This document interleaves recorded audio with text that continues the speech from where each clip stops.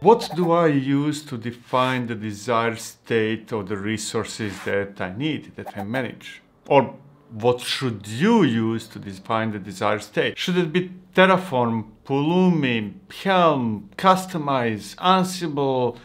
Maybe it shouldn't be any of those tools. Maybe it is none of those. I, for example, use only, almost exclusively YAML. Sometimes I sprinkle it with Kustomize, and that's all that I need. Or to be more precise, I might use Terraform or Pulumi or Helm or similar solutions, but not for the reasons you might expect. Not for the reasons you might have chosen those tools. Let me explain.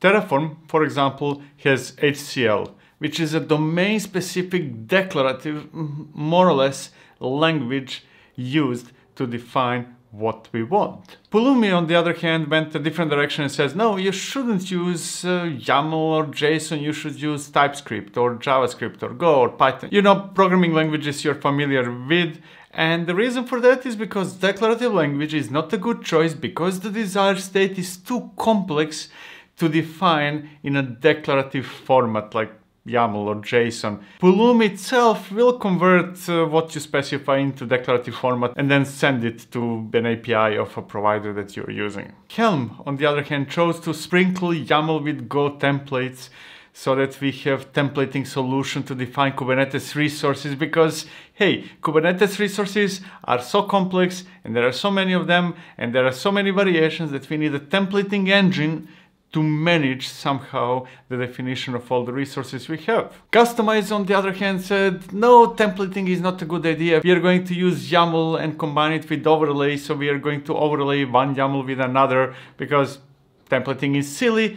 Let's overlay stuff instead. All those tools are trying to solve the inherent complexity in defining cloud, infrastructure, Kubernetes, or any other type of resources. Instead of making it less painful to manage such complexity, we should ask ourselves, why do we have such complexity in the first place? And the answer is very simple. Almost all service providers are giving us building blocks so that their solutions can work for everyone. Those are more or less unopinionated solutions that are tailor-made to allow almost any permutation that we might need. EKS clusters, for example, consist of resources like EKS, node groups, VPCs, subnets, internet gateways, etc., etc. You need to combine all those to get something that is functionally and effectively a Kubernetes cluster. Let me think of another example. Applications, for example. Applications running in Kubernetes consist of deployments, services, ingresses, virtual services, persistent volumes, and so on and so forth. We are faced one more time with building blocks. We have different small pieces that we need to assemble to get exactly what we need, and what we need is, in this context, an application. And if that application needs a database, then even more resources need to be thrown into the mix. Even more building blocks need to be assembled into something that represents what we truly need. An application, a cluster, a server, a database, and so on and so forth. Now, all those building blocks are absolutely amazing. They allow us to create solutions that fit our specific needs. But there is an alternative. Instead of dealing with building blocks, we can use an opinionated platform, a ready-to-go solution waiting for us to push our code or binaries or whatever we are using. A good example of that is Heroku. It is simple because it is opinionated, and it is not opinionated by you, it is vendor opinionated. There is no need for Terraform or Pulumi or Helm or Kustomize and so on and so forth. And even if there is a need to use any of those tools, any of them should be equally good, because Heroku is simple for the user, not simple for what it does. There is no user-facing complexity, so there are no differences. It doesn't matter which tool you use to define what you're running in Heroku. So now you might be asking, hey, why isn't everybody using Heroku or Heroku-like solutions? And the answer is relatively simple. Those solutions, vendor-opinionated platforms, do not adapt to our needs. We need to adapt to them. There is limited or no flexibility of what we can do, how we can do, and so on and so forth.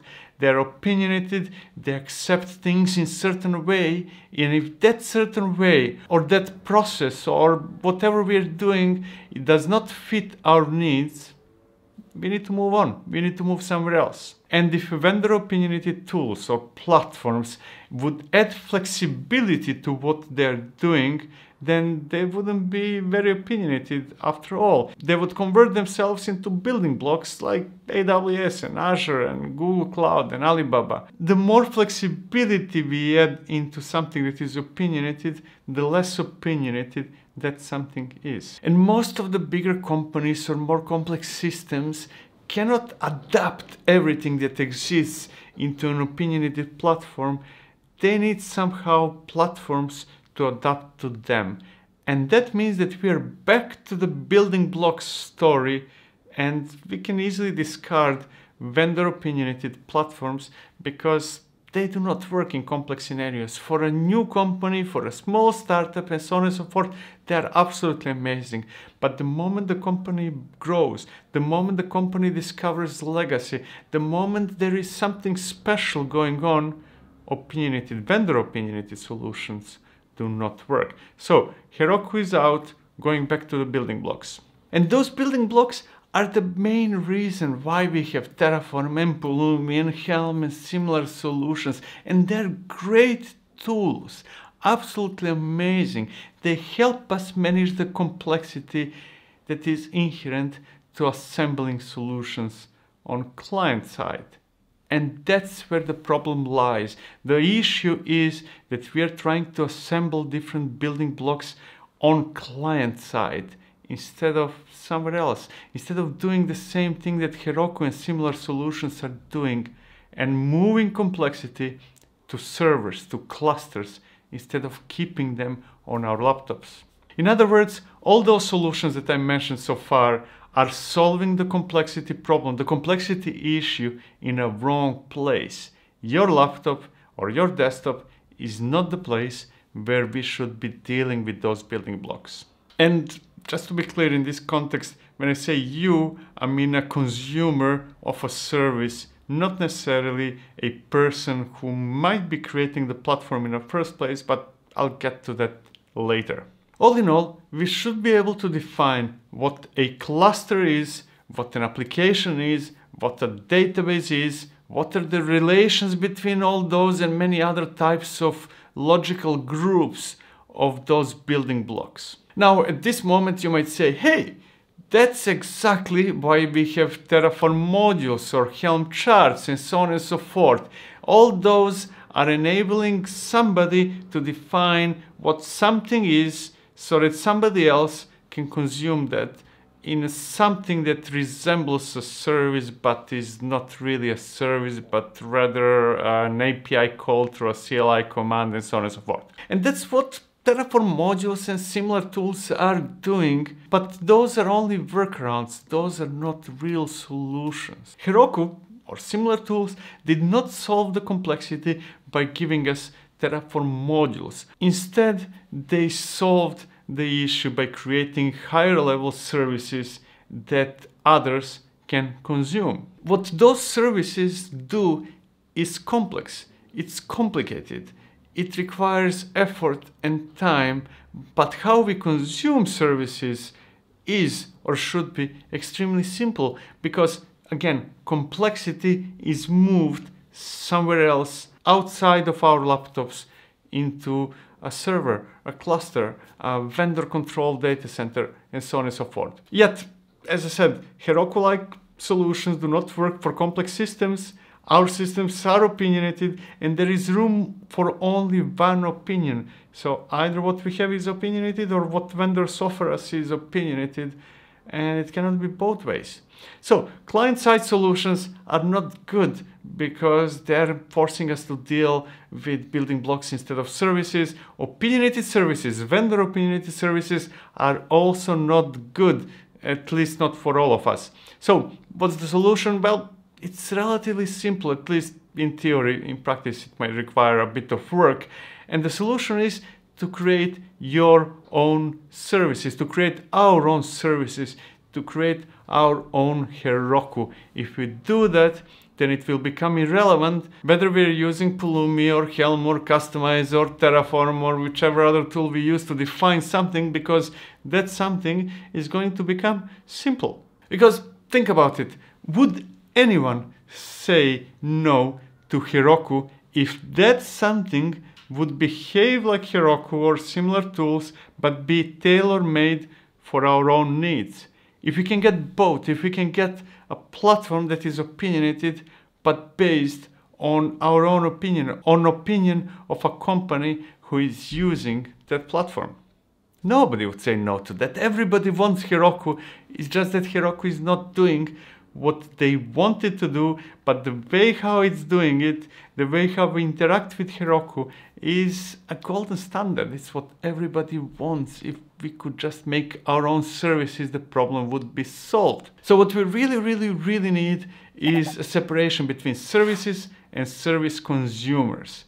Clear separation between client side and server side. Service consumers, people who want to consume a service, are on client side, but the services themselves should be on server side. And when I say services, again, I don't mean building blocks. A subnet is not a service. EKS cluster without node group is not a service, and without VPC is still not a service, and without internet gateway is still not a service. Only when we combine all those things together and put it somewhere, server side, we get a service like, hey, give me a cluster. Hey, I have a backend application. Hey, I have a database. I don't care where it's running. I just care that it's there and that it's big or small or whatever the criteria is. So here it goes. Here's the solution, the widely adopted solution today to do something like that, even though not everybody is aware of it. And that's Kubernetes operators. We create operators, which is a collection of custom resource definitions and controllers and a few other things.